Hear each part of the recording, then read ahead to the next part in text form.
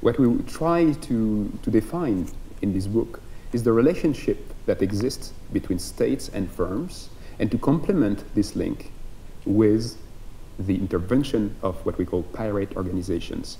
And we go back to the ages of the 17th and 18th century when pirates were on the seas and were contesting the rights of states and sovereign monarchies at that time to appropriate the routes that the boats and ships were taking between Europe and Latin America, Central America, and North America.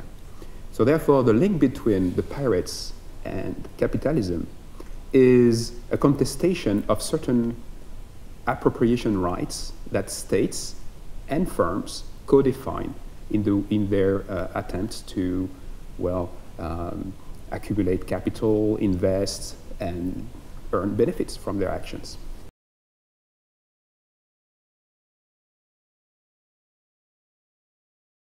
So what is at stake are actually two things. First one is cyberpirates try to defend the right for everyone to copy some contents and diffuse it to their friends or even to some people they don't know. So in this first aspect of the subject, of the topic, it's very similar to what the pirates in the sea were defending, which is freedom of exchange, freedom of movement. But there is also a second part of it, which we don't talk about in the book actually, which is more the way some of these hackers and cyber pirates can be used by governments and states to attack other governments and states.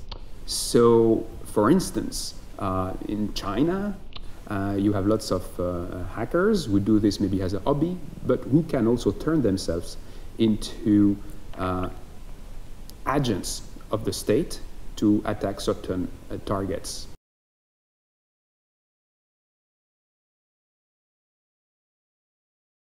Well, actually, it can prevent some factories' operations from operating.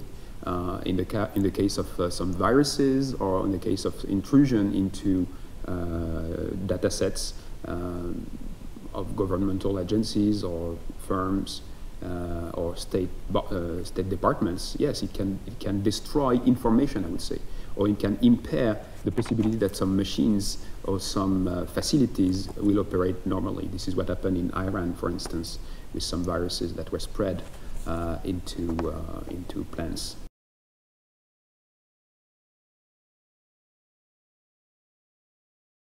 Yeah, so that's true that for very, very long time, the pirates, as we were saying, defend a public cause. So this can take various forms. Some are destroying economic value for the ones who actually would not respect the freedom and liberty of people to act, to exchange goods or information, or to move around. But some others are, let's say, more political. And so you can see the emergence of pirate parties in Europe, in Sweden, or in Germany, and even in France.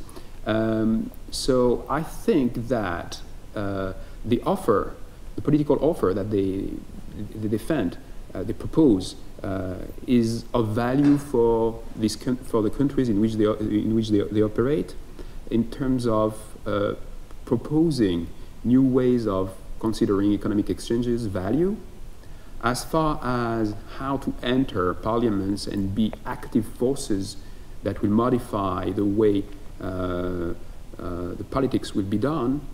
I'm not a politicist myself, so I'm not an expert on that, and I would doubt that this would be the case. You see that pirate organizations are multiple in their ends and their forms. They can be activists grouped together to defend some technological new standards. They can be impairing traditional firms' actions, and they can be also political parties that, by different means, permeate the traditional politics in the different countries.